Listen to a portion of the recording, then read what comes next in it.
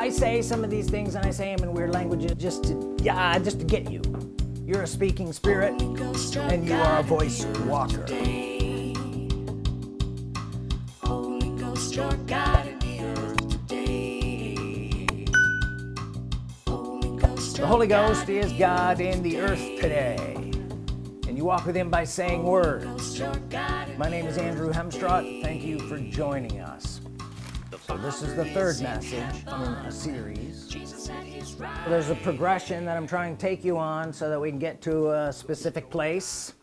1 Thessalonians chapter 1 verse 9, and how you turned to God from idols to serve the true and living God. So we're going to be talking about serving the true and living God, and when I say the living God, Holy Ghost. And how do you know that? Because you are among them that have gone on.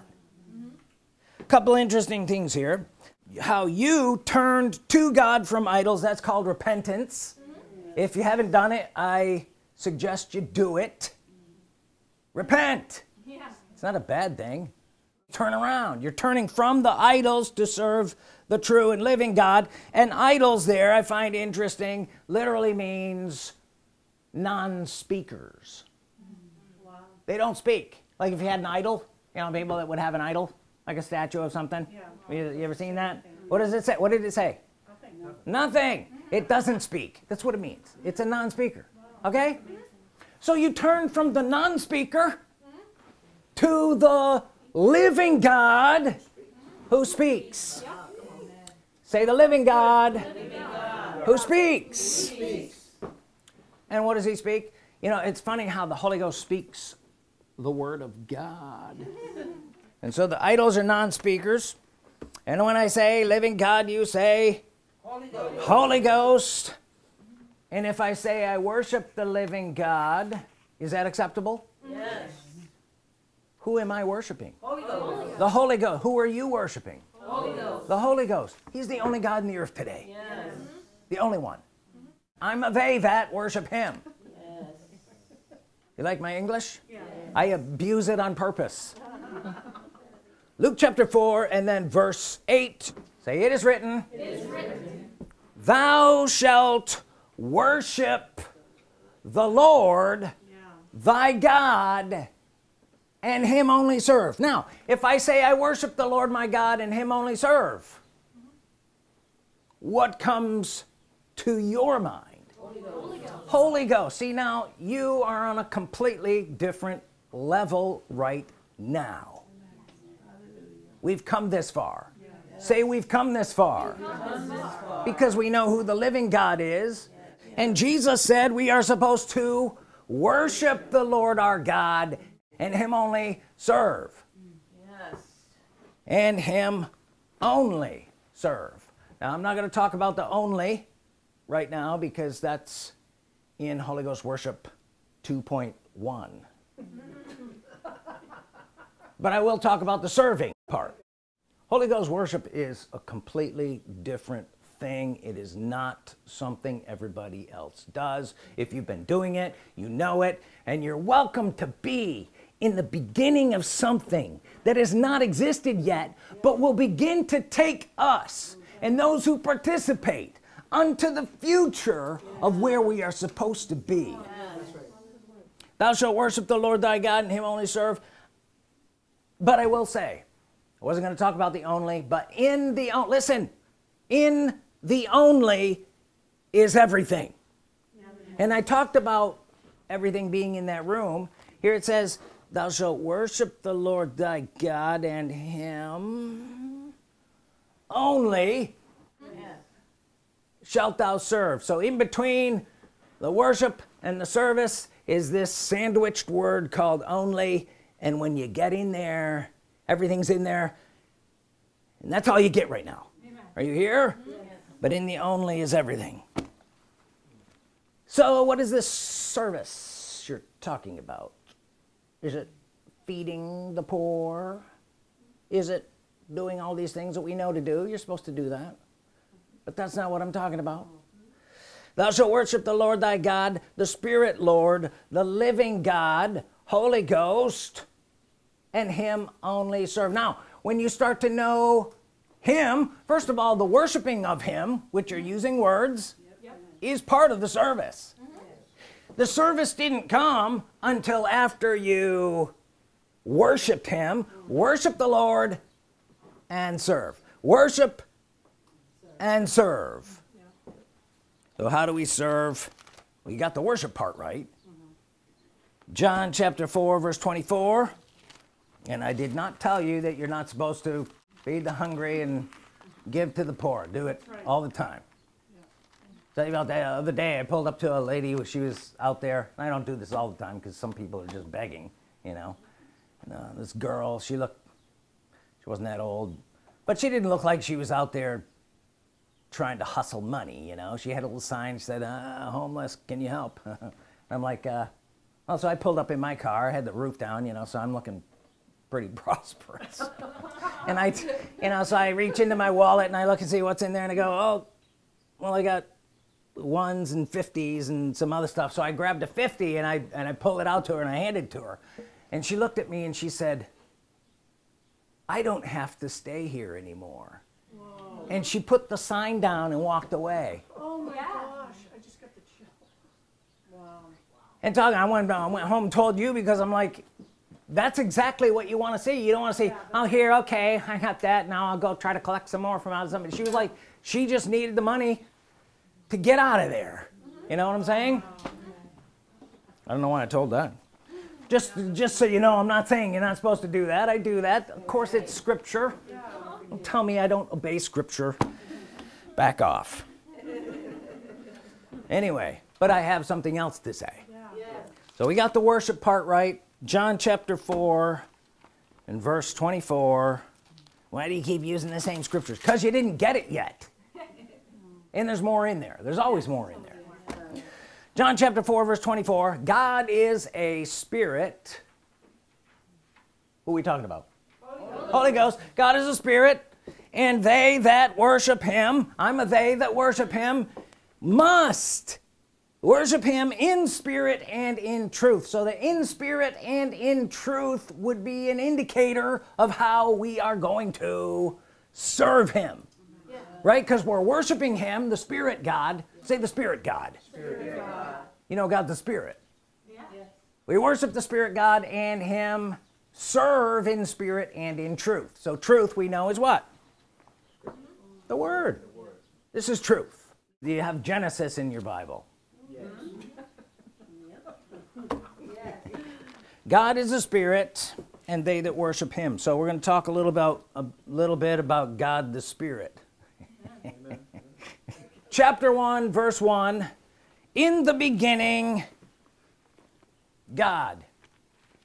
Now if your mind has been where mine has been, if your mind has been where mine has been, did I say that right? Yeah. I had to say it again because I didn't think I did. Then the first thing that comes to your mind is, who is God? Holy Ghost. Holy Ghost, right? Let's read on. In the beginning, God created heaven and the earth was without form and darkness, without form and void, and darkness was upon the face of the deep. And here's the first descriptor. He said God, and then he's going to describe God, and he says, and the Spirit God. It says the Spirit of God.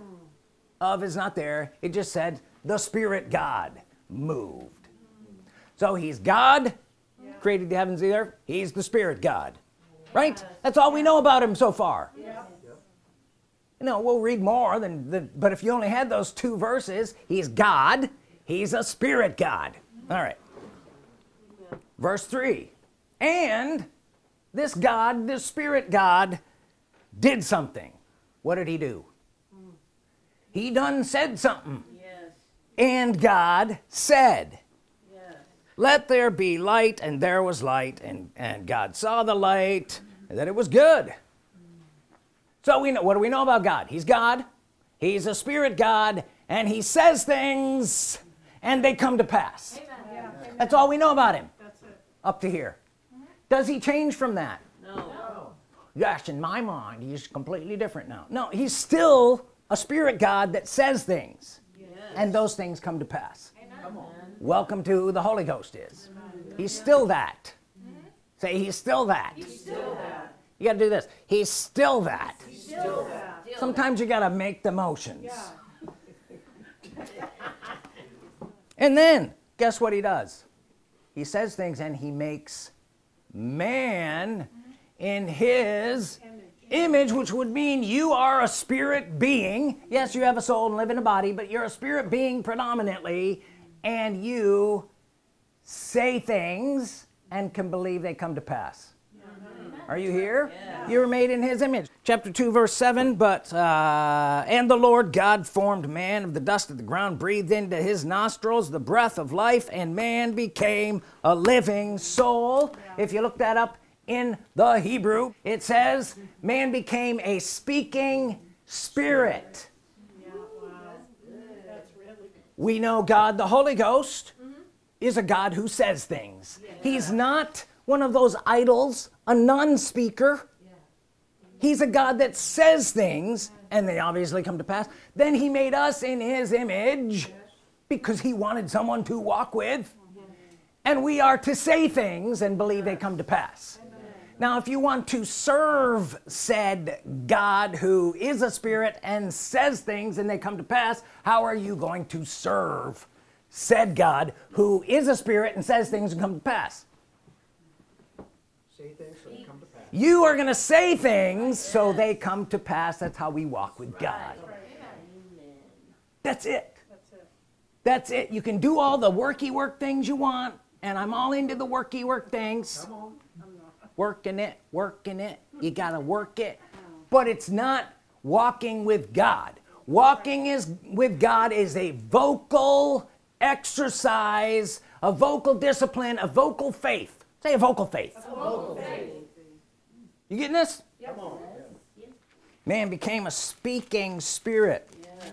So if I want to walk with God and I want to serve him, did we establish that? That's what we're going to, once again, I'm trying to bring you into the context of who God, the Holy Ghost is. We're being changed from one glory to the next. You know, this is not the glory most people are on.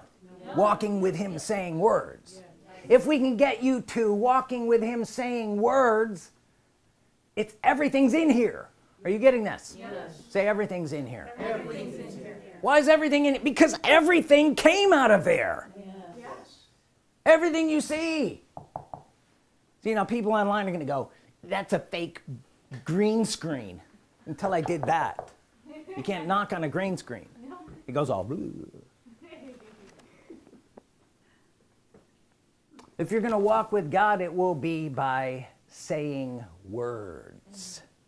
And that is a place where most people are not.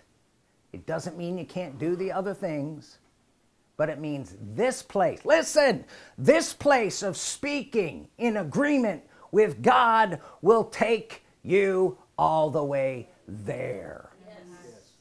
That continues over. That transfers over. So if we want to walk with God, it will be by spirit speaking. Does that sound weird enough for you? It'll be by spirit speaking. Yeah. Speaking out of your spirit. Say, I'm a spirit speaker. I'm a spirit speaker. I'm a spirit. I'm a spirit. And I speaks. And I speak. You got to put the S on the end. I speaks. I speak. You don't believe me? Go to Genesis chapter 3 and verse 8. Just fun yet? You getting anything out of this? Yes. Genesis chapter 3 and verse 8.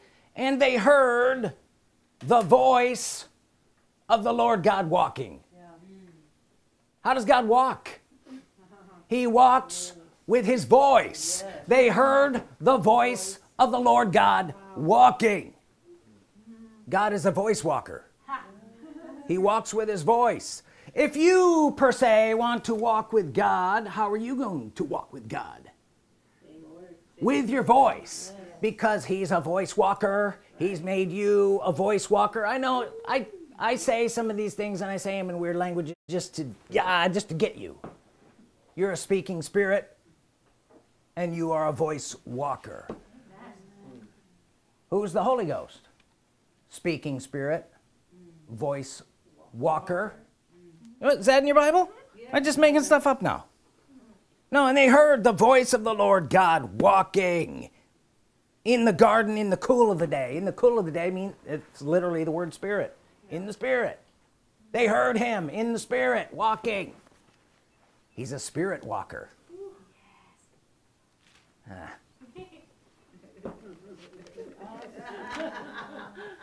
Also, they heard it, which means it was vocalized. Come on. Okay. Yep. I have a faith, but I just don't speak it out loud. Then you don't have a faith. That's right. You got to lift up and say God's word. Yes. That's when you're walking with God. See, I say God's word and I'm walking with God. You don't say God's word and you're not walking with God. That's right. People don't like it that plain. Yeah. That's why they don't like me. Because I tell them, if you're not saying God's word out your mouth, you are not walking with God, the Holy Ghost. Yes. Is this fun yet? Yes. The Holy Ghost is God in the earth today. And you walk with him by saying words. Have you ever heard that before? Yes. I say it in front of every one of my messages. And there's a reason. Because it's true. Yes. And if you can get this, it will take you farther than you ever thought you could go. You'll be a completely different person. Yes. When I do that, I'm slapping you. Be a completely different person. Like Amos chapter 3 verse 3. You think you can find it fast?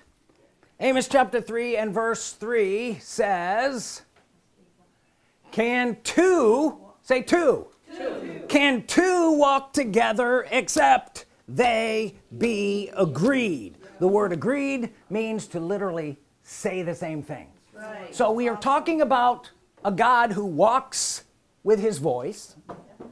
If we want to walk, the two of us, me and God the Holy Ghost, together, he's in the earth. By the way, I'm in the earth. Yes. Right? So we're both in the earth. We want to walk together. It's going to have to be by saying the same thing. Yes. Could it be that simple? Yes.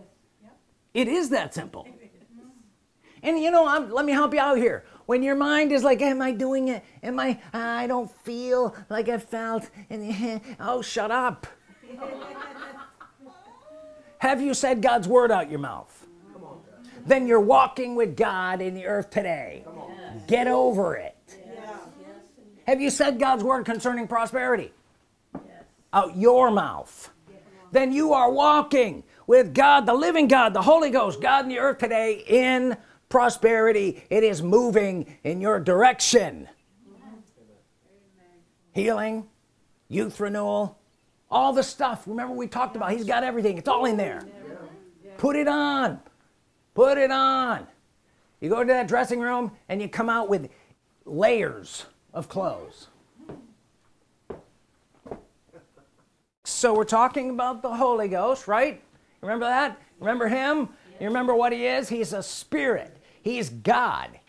We worship him and we serve him. Say, we worship him and we serve him. He is a spirit and he's a speaking spirit. And the number one way we can serve him is not just by worshiping him, but by speaking in agreement with his word. Yes. Are you getting this? Yes. That's how we walk with God. Remember that other verse we read? I think it was 2 Corinthians. And he said, I will be their God. Yeah. I will walk with them. Amen. So you're right on target here. Amen. Genesis chapter 6, verse 9. Noah was a just man and perfect in his generations, and Noah walked with God. Does that mean a little more to you now? Yes. He would have had to have been saying some things. Go to Genesis chapter 5. Even a better example. Walking with God, the Holy Ghost, who is a speaking spirit. And do you suppose you can get better at it? We see some of these guys, they live a long time. I fully believe it's because it took them time to get better at it. Yep. You can get better at walking with God. That's right. Yeah, we can. Genesis chapter 5 and verse 24. Enoch walked with God and was not, for God took him. So he had to really get it right. Yes. Enoch was translated from one glory to the next glory. It had to be by saying the things God wanted him to say. Are you here? Hallelujah. And that's what we're going to do. So we know how he walked with God. He had to be in agreement. He was voice walking. Say voice walking. Voice walking. Does that weird you out? No. Good. I'm in the right place. Yes. And we know he had a testimony that pleased God. What's a testimony? Well, that's when you moany. No, a testimony is a personal thing that you say, and he said he had a testimony that pleased God. So the personal things he said about himself had to have pleased God. What would those things be? It would have to be the Word of God. Amen. Hebrews chapter 11 and then verse 5. By faith Enoch was translated that he should not see death. So did he see death? No, he was translated from one glory to the next glory to the next glory, right? This word translated is the same exact word that's in 2 Corinthians chapter 3 verse 18, where we are changed in the changing room from glory to glory. It's the same Greek word. Enoch was translated, meaning he was changed, that he should not see death, and was not found because God, who? God. Holy Ghost, good, welcome, had translated him. Does God translate people? Yes. Meaning, does God change people? Yes. Does God change people from one glory to another glory? Yes. Where does he do it? In the changing room. So the longer that you're in that changing room, you will be changed from one thing to the next thing to the next thing to the next thing until you are Enoch translated. By faith, verse 5, by faith Enoch was translated that he should not see death, and was not found because God had translated him for before. Say before. Before his translation, before he was changed. Are you still here? Am I still speaking English? Yes. Before he was translated, he had something. He had a testimony. He had things he said. Before he was translated, he had things that came out of his mouth, and those things that came out of his mouth pleased God. Are you here? Yes. So where will this take you? Oh, you put too much emphasis here, like it'll take you all the way. I didn't put the emphasis. It's the Word. The Word wrote it out pretty clear. Yes. That's right. So the things he said resulted in being translated from one thing to the next thing, from one glory to another glory. This is our destination. Get it straight. Say, this is my destination. How are you going to get there? Same way Enoch did, by speaking in agreement with the speaking Spirit himself, God the Holy Ghost. Changed from one glory to another glory. We will walk with God the Holy Ghost until the earth can't handle us anymore. Come on. Yeah. Right. That's the opposite of cave theology. You've heard of that, right? I call it cave theology, where the church is going to go into a cave. It's going to get so bad and dark in the last days that they're going to have to go into a cave. You need to buy my rations. I got some rations here. I'm going to sell them to you, rations. And you can take them into your cave and hide out until you get all stinky with your stinky brethren. That's right. No. This is the complete opposite of that. That's right. Yes. Yep. This is us going from one glory to the next glory in every realm, every realm. You won't even recognize yourself. The where you're at now will not look like glory to where you will be. Yes. Are you here? And we go from glory to glory until the earth can't take it anymore. Right. And then just like Enoch,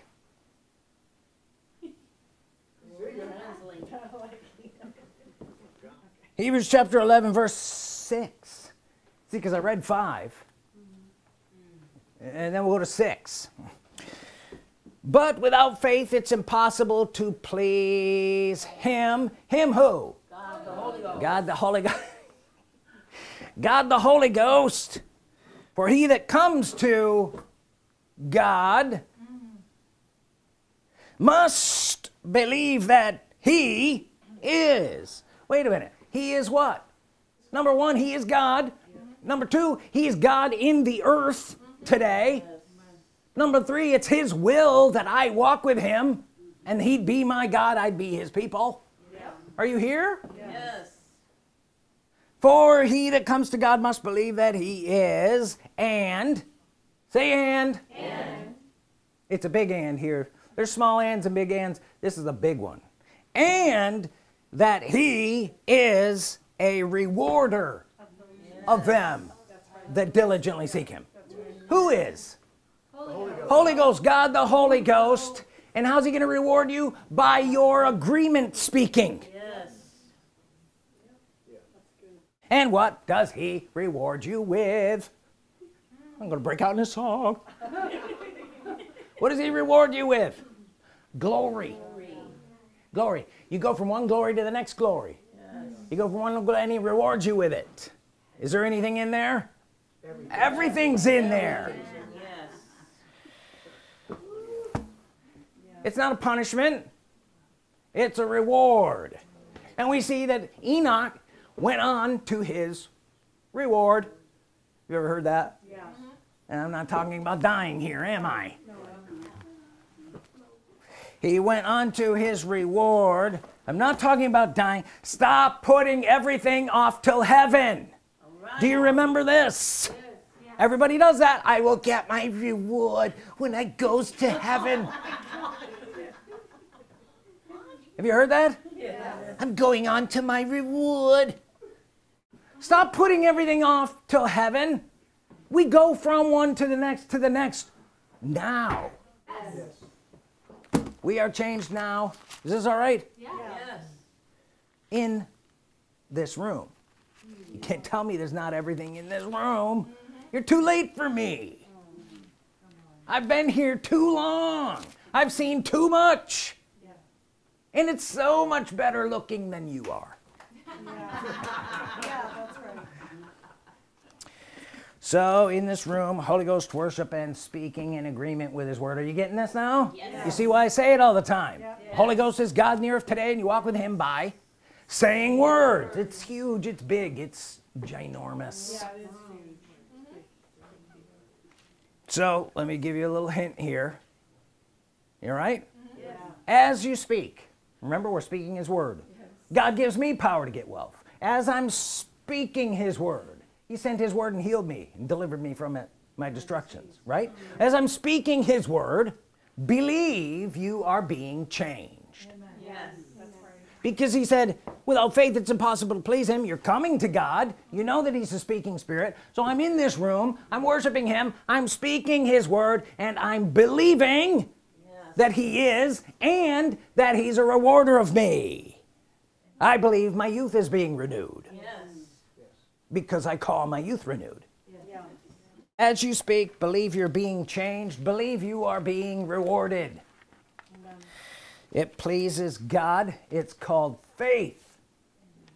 Romans chapter 12 verse 1. I beseech you, brethren, by the mercies of God, that you present your bodies a living sacrifice, holy, acceptable unto God, which is your reasonable service. Now, who is the God that's in your body? Holy Ghost. Now, wouldn't it make sense then to present your body to this God who is in your body, who is a what? A speaking spirit. Let me ask you a question. Is your tongue part of your body? Yes. Well, that was a quick answer. Yeah. Your tongue is part of your body. It's actually, in my estimation, the most important part of your body. Yes. Why? Because with it, you walk with God. God, the Holy Ghost. Are you here? Yeah. You're presenting it to him. When you say his word, listen, when you worship him, I worship you, Holy Ghost, and you begin to say his word out your mouth, you are presenting your body, your tongue to God. Look at a living sacrifice, holy. His word is holy, acceptable unto God, which is your reasonable service. And those words, reasonable service, translated in many other translations, spiritual worship. Amen. Verse 2, and be not conformed to this world, but be ye transformed. Again, it's literally the same word. Same Greek word as was used for Enoch, where he was translated. Same Greek word used for Jesus on the Mount of Transfiguration, where he was changed. The fashion of his countenance changed. Same Greek word in 2 Corinthians 3:18. It says, where we enter the changing room, changed from one glory to another glory. Same word. He's saying the same thing. That you may prove what is the good, acceptable, and perfect will of God. Is that in your Bible? Yes. If I'm proving the acceptable will of God, have I left the plain good? Good, acceptable, perfect. And when you're into the acceptable, the good, it doesn't look so good anymore, does it? Yeah. There's a lot of things that you would say about people. Well, that's good. That's good. That's good. But it's not even acceptable for me anymore. Yeah. Are you here? Yeah. And when you go on to the next, and we're being transformed and changed into the perfect will of God, then the acceptable stuff isn't even acceptable anymore. Yeah. That's right. That's how you make the acceptable unacceptable. That's right. Yeah. That's right. I don't accept that. Yes. There's a place where you don't have to accept things that you might have been okay with before. Right. Yeah. So we are changed from glory to glory. Is that okay? Yeah. Yes. I'm going to keep changing. Yes. You know? We're changed from glory to glory. It's unending. Everything you can possibly imagine. Actually, it's stuff you can't even imagine right now. Yeah. We are able to be changed into it. It's by worshiping the Holy Ghost and speaking in agreement with his word, which is serving him. Thou shalt worship the Lord thy God, and him only shalt thou serve. Are you getting this? Yes. So thou shalt worship the Lord thy God. Who is he? Holy Ghost. Him only serve. How? Speaking. By speaking words in agreement with him. It's pretty simple when you break it down. The Holy Ghost is God in the earth today, and we walk with him by saying words. Amen. If you can understand that, my friend, you have become a Holy Ghost worshiper. Yeah. Welcome into my room. But the end is not yet, says the Spirit Lord. Amen. But you shall continue in this room and participate in the glorious ending that I have prepared for you. So know that I have called you to be a participant in these great and glorious days. And fear not the enemy who would say otherwise. He doesn't know what he's talking about. We worship you, Holy Ghost, and we thank you for bringing us into this place. And we are truly changed by you from one glory to the next glory. Say, the process has begun right now. I worship you, Holy Ghost, in Jesus' name. Amen. Amen. Now, one more thing. The name Enoch literally means initiated. You've been initiated into this society of Holy Ghost worshipers. Welcome. So you can believe this. You're not alone. Holy Ghost, your God in the earth today. The Father is in heaven, Jesus at his right hand. Holy Ghost, your God